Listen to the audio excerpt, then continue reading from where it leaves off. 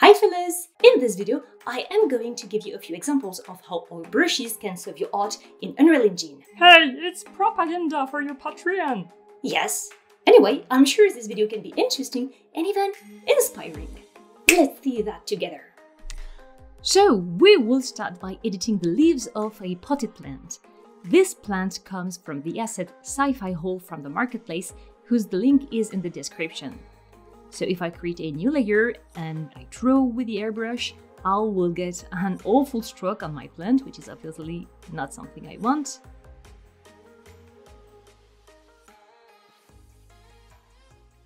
So instead, I can duplicate the original layer, move the copy to the top of the stack, and lock the alpha channel. Now, if I draw with my airbrush, I will only paint on the leaves.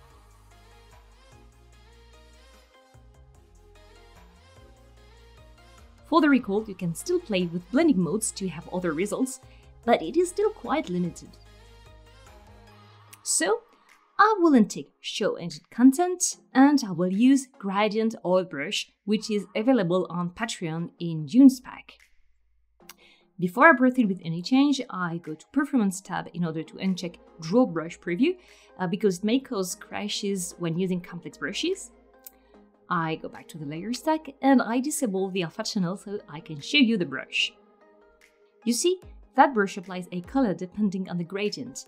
The more I apply pressure, the more it goes purple. And if I activate the alpha channel, you can see the result when I paint on the leaves.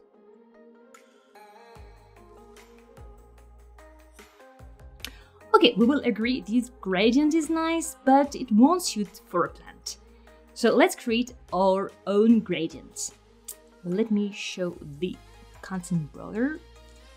And I will create a new asset in miscellaneous curve linear color.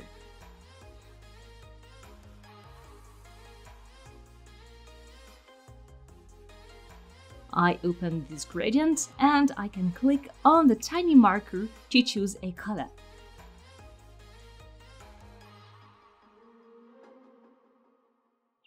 You can also move the curves to change the color.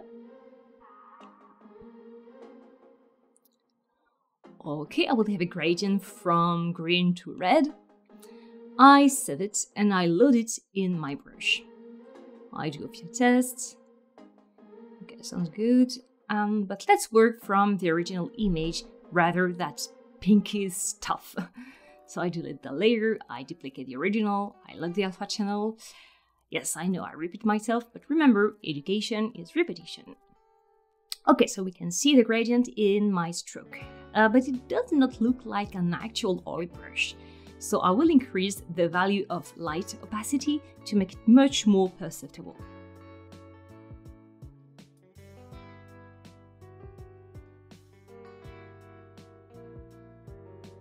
And when I go to the tip of the palm, I will apply more pressure to make it more and more orange. If the stroke seems too large, I can also lower its size at the top.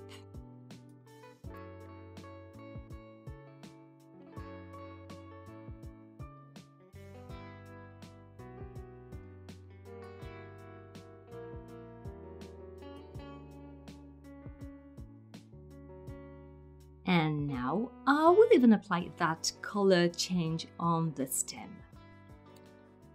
Nice! To finish this, I can again play with blending modes and opacity. Thanks to this method, you can easily duplicate the whole texture and get several color variations for an object.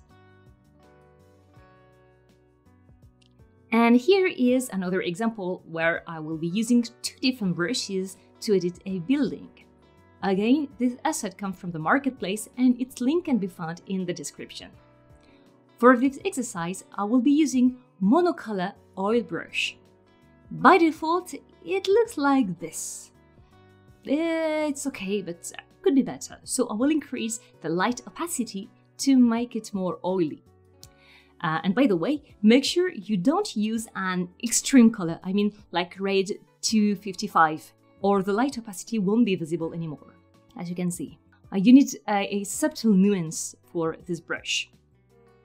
I hope I make myself clear. Okay, so I will put a layer under the original image, which is transparent, and I will paint many short strokes under each tiles.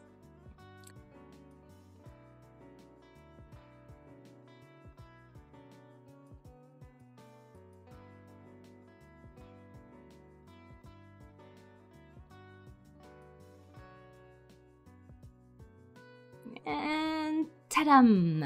Enjoy these outstanding results. Okay, let's keep going on the good vibes and change that brick wall. First, I must open its texture.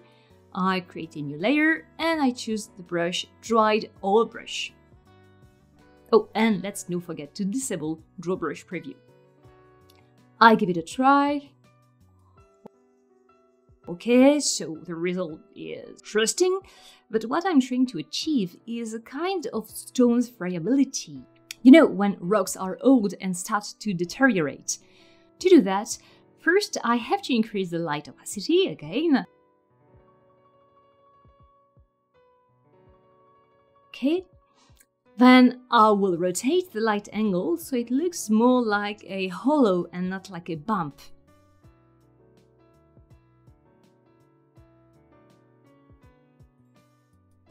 And then I can change the color to something clearer to be more similar to the rock color.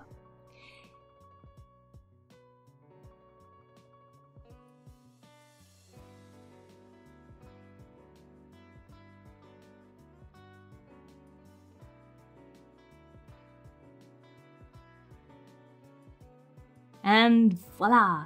Let's compare both texture before and after. So this is my house by default, and this is my house after degrading the rocks and coloring the tiles of the roof. For the last example, I will be using a dragon that also comes from the marketplace. As usual, the link is in the description. What am I going to do with that poor creature? I will make it bleed like if it had just fought a knight. If you've been following us for a couple of months, you know ILIAD includes a blood brush by default, but if I use it on the dragon, it doesn't look right. I mean, this brush is great if you want to wound a creature with a thin skin, like most mammals, including humans, but for a dragon, especially this one, I expected its skin to be very thick, which means any cut would have to be quite deep. So, instead of blood brush, I will use noisy oil brush. I choose a nuance of red. I increase the light opacity.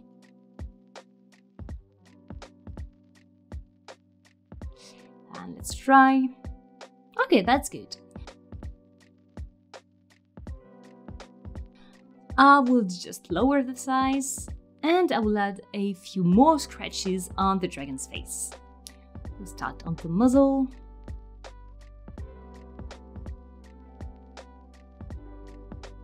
On the eye.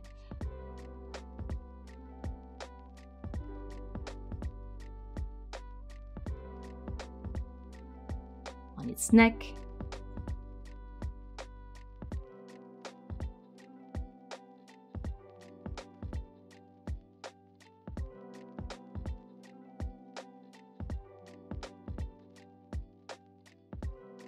Now it really looks injured. Let's compare before after being slashed. Good!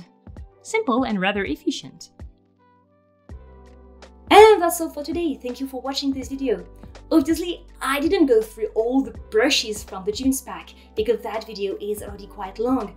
However, if you have any need, if you have any question about how to use ILIAD or how to use specific brushes, you can leave a comment or you can also join our Discord server. The link is in the description. And also, if you like what you do and if you have any pocket money left, you can tip us on Patreon. Thank you very much. Take care and see you soon.